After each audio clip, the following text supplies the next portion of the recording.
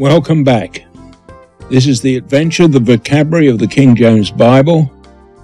We're at chapter 17. In chapter 16 we looked at punctuation, and we started to look at the use of shall and will.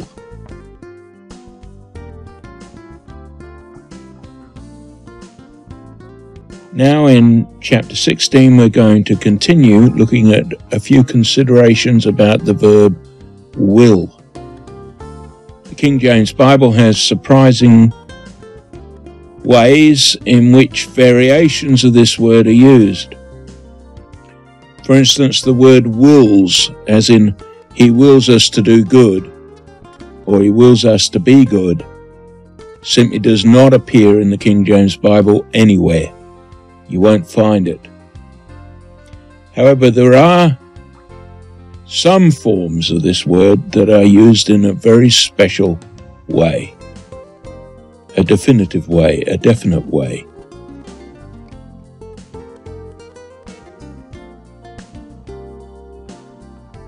Take, for instance, the word willeth. It only occurs and appears once in the entire Bible. Now, I find this surprising because the ETH or TH verb endings, when used with a third person pronoun, are extremely common with most verbs, as we've already seen. But with the verb will, we don't find those endings really, but we do find generally he will, not he willeth, and certainly never he wills. Willeth is used once in a particular circumstance. To find this, we turn to Romans chapter 9, verse 16. This verse reads, "So then it is not of him that willeth, nor of him that runneth, but of God that showeth mercy." This is the only instance where the term willeth is used. And it's used to heighten and draw attention to the way in which God shows mercy. Because it is not of him that willeth, nor of him that runneth, but of God that showeth mercy. Here we see the literary devices, alliteration used to tie these words together and bring about an emphasis that ends in a crescendo. Willeth, runneth, showeth. It is God himself who decides to show mercy. It is nothing to do with the actions of anybody else. In other words, it's not because you want or you will that God would show mercy, or you expect him to show mercy, or that you've got a good case to present for him showing mercy. This is nothing like the rule of law of our country, where the plaintiff or the convicted person has to put forth a firm or sound argument or reasons why clemency or mercy ought to be shown, to show that there are in fact mitigating circumstances. You can't show any mitigating circumstances to God. There is no way that any of us can appeal to God to show mercy from anything that we offer, do, or explain.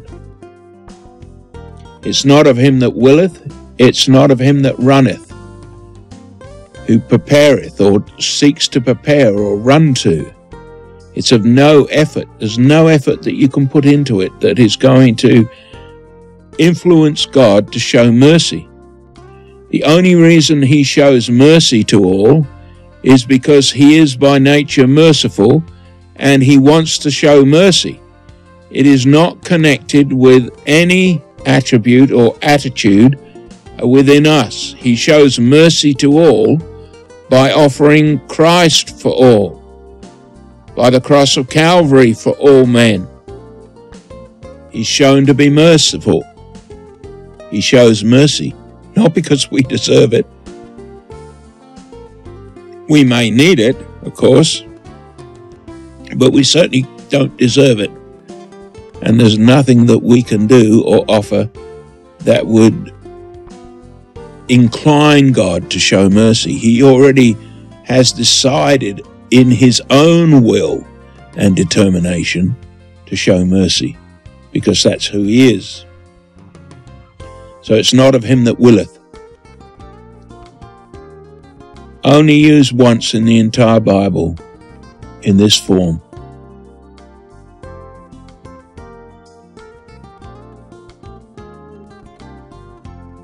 The next word that's only used once again is the word willfully. It's only used once in the entire Bible in this form.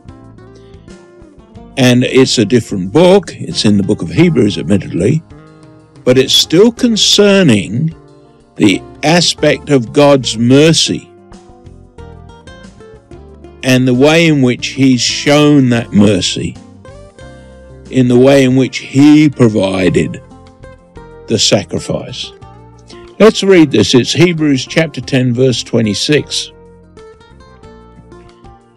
For if we sin willfully after that we have received the knowledge of the truth, there remaineth no more sacrifice for sins.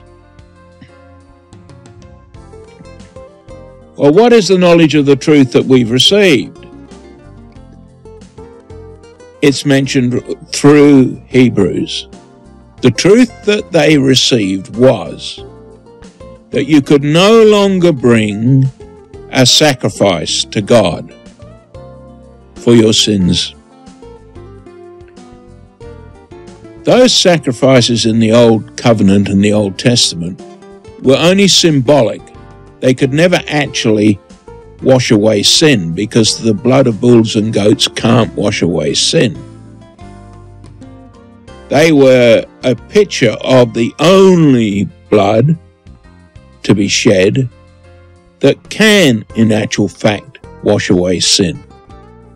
And that's the blood of the lovely Son of God, the pure, righteous Son of God, Son of Man.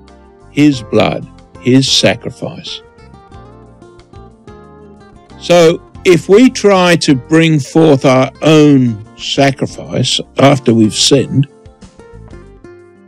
it isn't going to be effective. It isn't going to achieve anything.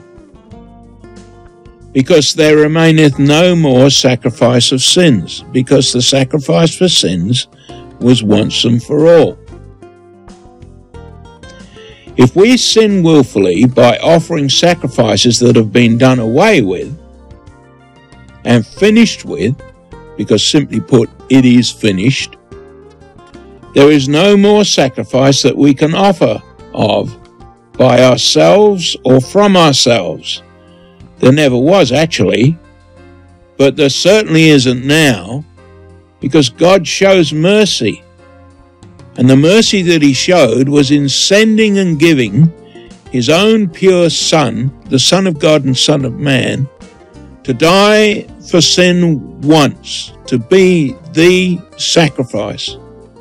The veil of the temple was torn in twain.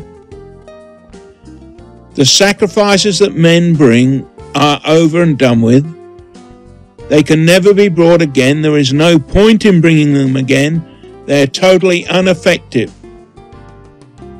Building Jerusalem again, building the temple again, getting the altar going again, starting sacrifices again, whoever starts them is entirely pointless, because there was one sacrifice forever. Jesus died once and for all. It is finished. One sacrifice forever. The Old Testament sacrifices were merely looking towards the sacrifice of the cross, on the cross of the Son. Whether you call it a cross, or whether you call it a tree, or whether you call Jesus Jesus, or whether you call him by a Messianic Jewish name, makes no difference. He has died. God in his mercy gave him as a sacrifice. We did not sacrifice him.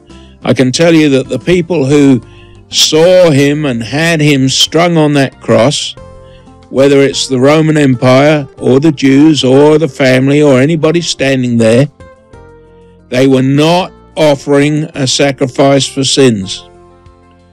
It was God who offered the sacrifice for sins. There is no more sacrifice for sins. So we see the two forms of this word, will, as seen in willfully and willeth, are unique in the King James Bible for a particular purpose. Nobody can atone for sin,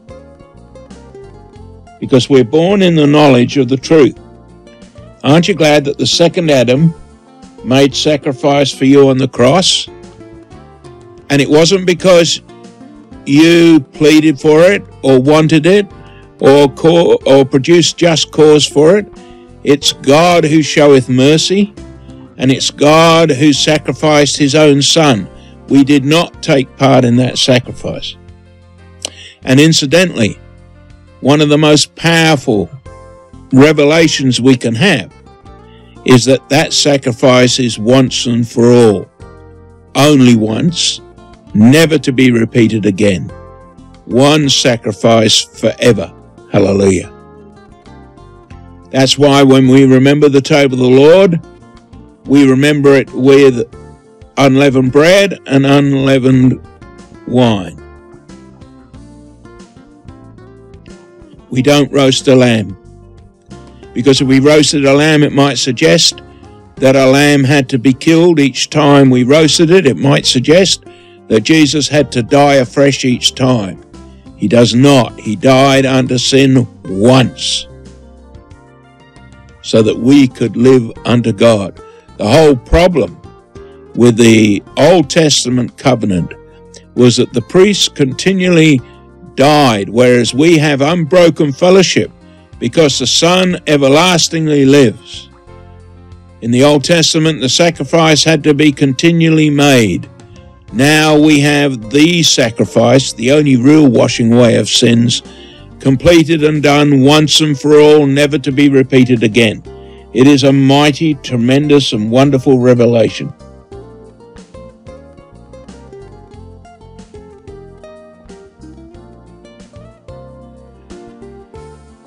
Now we come back to the word wilt, which we have seen before in these studies. I think it's used about 208 times. It's future tense, by the way. The word is only used with the second person singular pronoun. You can look, but you won't find it used any other way. You find it as thou wilt or wilt thou. And wilt thou is used either as a question or as a point of strong emphasis. It most definitely is not the past tense of will. It's a contraction of willest, because it's tied to the second person pronoun, and it has absolutely nothing to do with plants that wilt.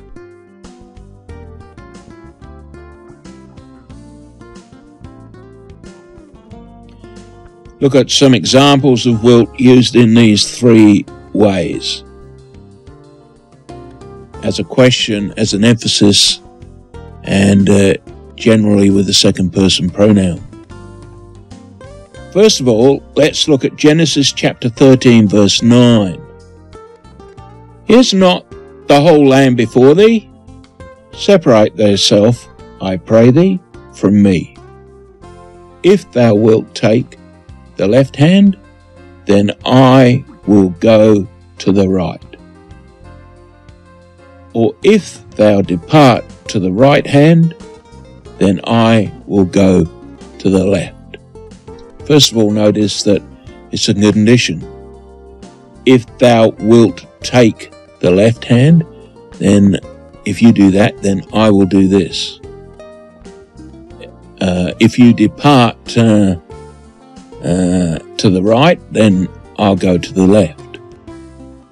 Now this is a great revelation, you know. This is Abraham, talking to Lot, after Lot and his herdsmen and his crew had been mumbling and complaining that they weren't getting a fair shake of the natural inheritance that had been promised to Abraham. When they come down out of the high country, they look out across the plains towards the sea. And there are these fertile plains spread out before them. They can see a long way. They're fertile. They're populated. They're well used. They're watered. They're great grazing and growing land. And Abraham makes this wonderful gesture. He says, look, take what you like. You take what you want. You take what you would like. He doesn't even say what you think is fair. He says, you take what you want, and I will have the rest. He could say that because he knew that God's promises were on him. So he said, you take what you want, I'll take the rest. What an amazing attitude. I mean, Lot takes all of the good ground, leaves Abraham with the high country, but that's another story with the rolling hills. But it's his attitude that astounds me. It reminds me of Jesus saying, look, if someone wants to take your cloak, give him your coat also. Makes you rethink, perhaps, what the meaning of being diligent in business is. Now, if we know whom we have believed, and if we are persuaded in whom we are trusting and believing, who has promised that he will always look after us, why do we fight for possession? Why do we go to law with one another? Or why do we insist on our rights and make such a show of demanding our rights? We are the people with the promise of God. We are the people with the blessing of God. I think that Abraham's attitude here, you see, I'm a son of Abraham through faith. Faithful Abraham. He was righteous because of his faith. Hallelujah. I am of the spiritual seed of Abraham. Glory to God. I'm a child of faith. Hallelujah. I'm inheriting into the promise. Because the promise in Hebrews that God swears an oath, seeing he can swear by no greater, he swears by himself. And he says this same blessing that he gives Abraham, saying, blessing I will bless thee, and multiplying I'll multiply thee. We have unbroken fellowship. Hallelujah. He is never going to leave us. Glory to God. We can trust him for our supply. Anyway, this is a great revelation. Now let's look at wilt thou wilt, or wilt thou, as a question. And this is Genesis chapter 15, verse 2. Abram said, Lord God, what wilt thou give me, seeing I go childless, and the steward of mine house is Eliezer of Damascus? So it's a question. What wilt thou give me? Definitely a question. Now we're going to see wilt thou used for emphasis. And we turn to Acts chapter 2, verse 27. Because thou wilt not leave my soul in hell, neither wilt thou suffer thine Holy One to see corruption. Used for emphasis here. It's not a question. And of course, here we've got will again, or a derivative of the verb will, used in a mighty revelation. The cornerstone, the second cornerstone. The once is the death for sin, the blood shed once and for all, never having to be repeated. And the other is this, the resurrection. Hallelujah. The resurrection, never to die again. Hallelujah. The power of the resurrection. The power of our Christian life runs on the power of the resurrection. He that raised up Christ from the dead quickens our mortal bodies. the power of the resurrection. He's never going to die again. Remember, we come to God, we believe that he is, we confess that Jesus is the Lord with our mouth, and we believe in our heart that God has raised him from the dead. Neither wilt thou suffer thy Holy One to see corruption. Why? Because on the third day he rose again from the dead, never, ever, ever to die again. I'm sure you can see why these various highlighted forms of this verb will are used to establish these fundamental truths, these wonderful, life-giving, glorious, experimental truths in the fact that we can live them. You actually live them. They're not a theory. They're a life.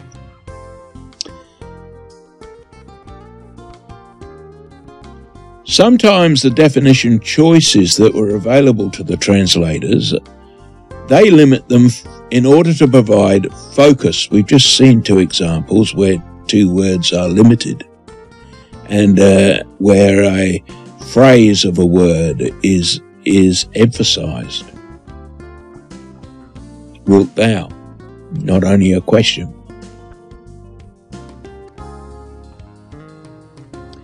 Some passages in the KJV use one word repeatedly rather than frame it with alternate definitions, which of course you can do.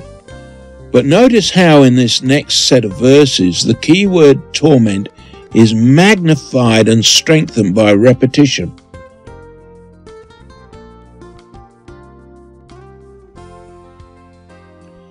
Greatly emphasized. Now this is a string of verses from Luke chapter 16, 23 to 28. In your notes you'll find the whole passage laid out, and you can underline, the word, but here I've just included the phrases as they occur within this set of verses. And in hell he lift up his eyes, being in torments, and cool my tongue, for I am tormented in this flame. But now he is comforted, and thou art tormented, lest they also come into this place of torment. So you can see how when you read this passage you end up with the idea and the concept of torment firmly embedded within your mind and brain and feeling. It is a torment, a literal torment, to be left outside of the presence of God in eternity.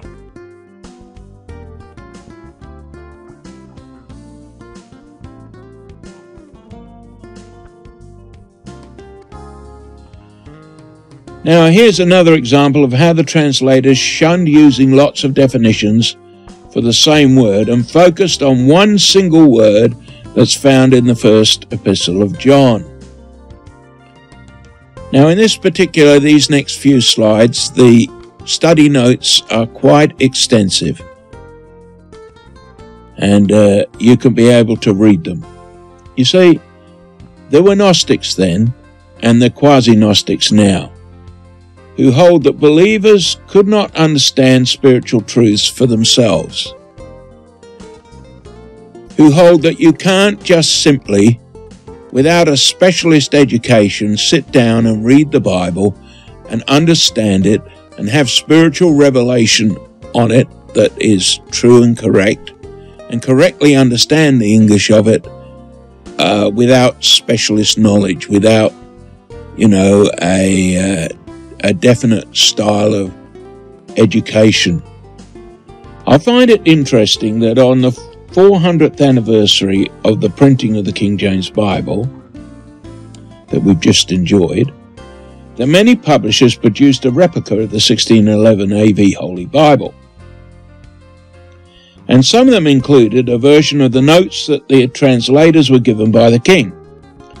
Unfortunately, they changed them from the original They actually printed them in a sort of Gothic style script, old-fashioned script, but they actually changed the wording. They thought they were modernizing the wording, and in so doing they changed the meaning of it.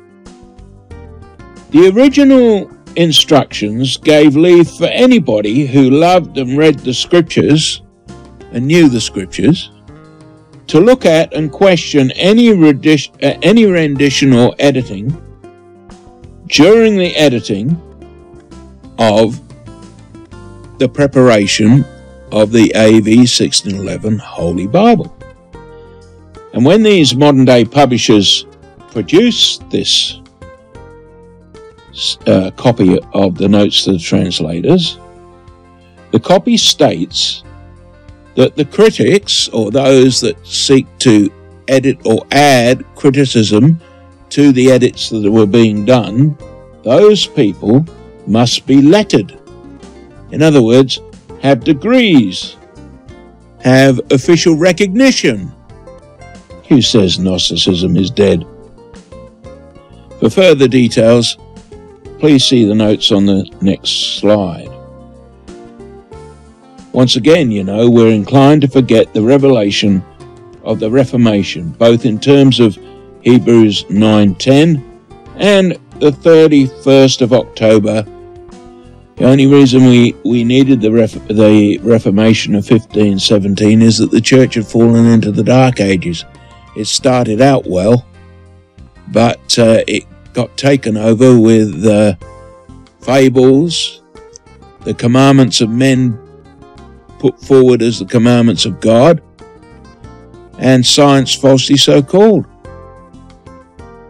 Of course, the true church was always there. There have always been believers, praise God. Pockets of them, sometimes many, sometimes few. Praise God for the Reformation.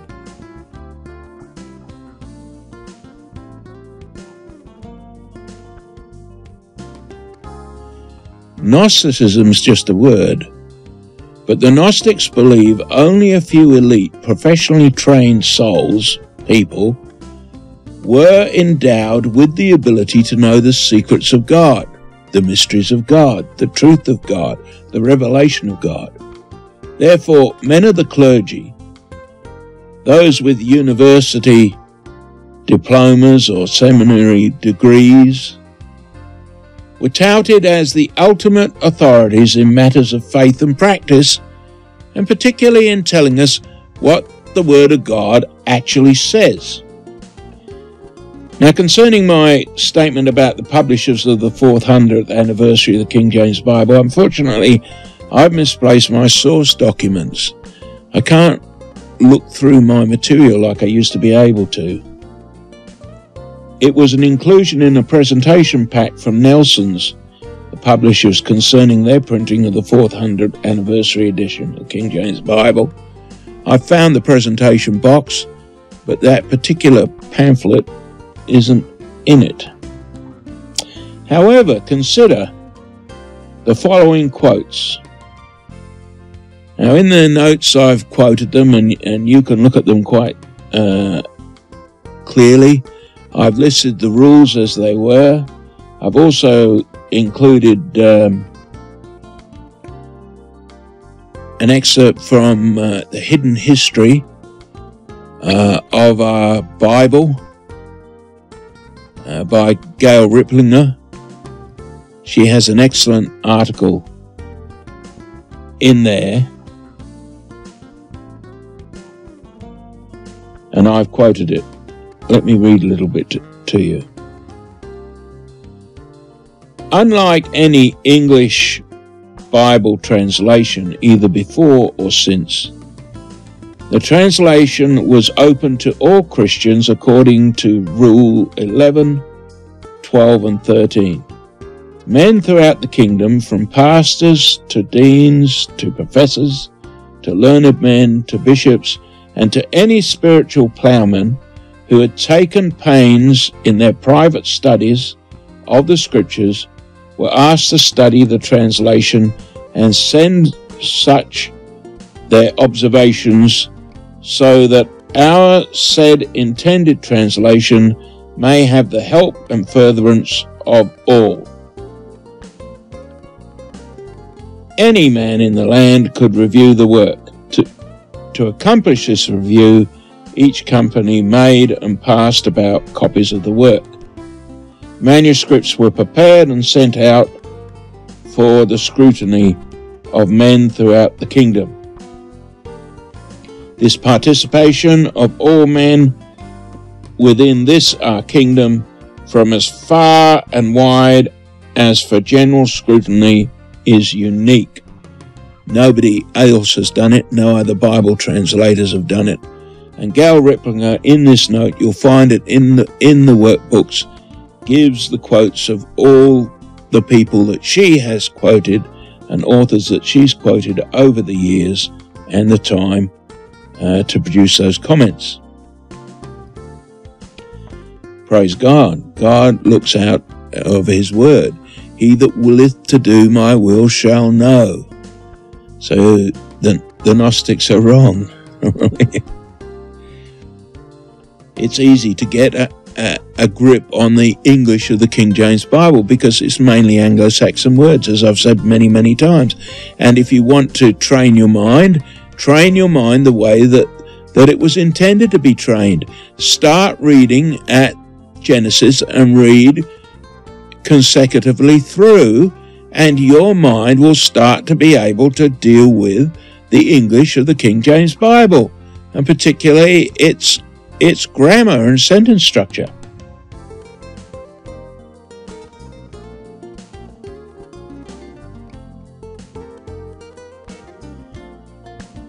Now, getting back to John's epistle, or John the Apostle was dogmatic in his dismissal of the Gnostics in 1 John.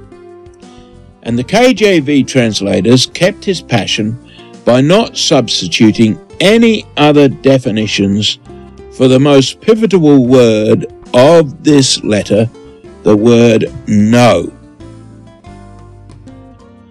He used the word know, including its derivatives knoweth and known, 31 times in this relatively brief epistle. Actually, it's used 1,291 odd times in the Bible. And by using it so many times, 31 times in just a short letter, really, he reveals his attitude about knowing and how easy it is. And the King James translators reveal their fidelity and focus by keeping it the same word. And one of the verses that I have always loved and noted is 1 John chapter 2, verse 13. And you'll see that all age groups know. So the old men, yes, well, you might expect that, but the young men too know. But so do the little children know. Hallelujah. You don't need specialist knowledge. These are important considerations because we're called upon to know the Scriptures for ourselves. You know, Paul, talking about Timothy, says you've known the Scriptures from your youth. You don't need specialist knowledge or a higher education. You don't need to be amongst the intelligentsia, academia. This is not a burden, knowing the Scriptures for ourselves. It's a privilege to know the Scriptures for ourselves. Look at Acts 17, verse 11. These were more noble than those in Thessalonica, in that they received the word of God in all readiness of mind, and searched the Scriptures daily, whether these things were so. Now, if you read this passage, I think a difficulty is that we tend to read verses here. But if you read the whole passage, the Jews at Berea received and searched the Scriptures. The Jews in Thessalonica, because Paul went to both synagogues, did not. And of course they get mad and chase across to persecute. I mean, you can read it for yourself. So do you want to be like the Jews who search for themselves, the Jews at Berea, or are you going to be like the Jews at Thessalonica? Because the choice is yours. Are you going to read the scriptures for yourself?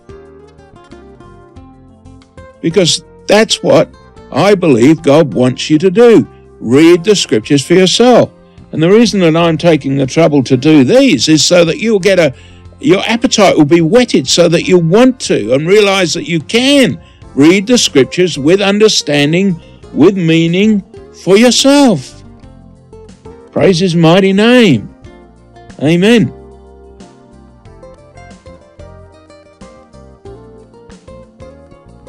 Well, we've come to the end of chapter 17 and look forward to having you back for chapter 18.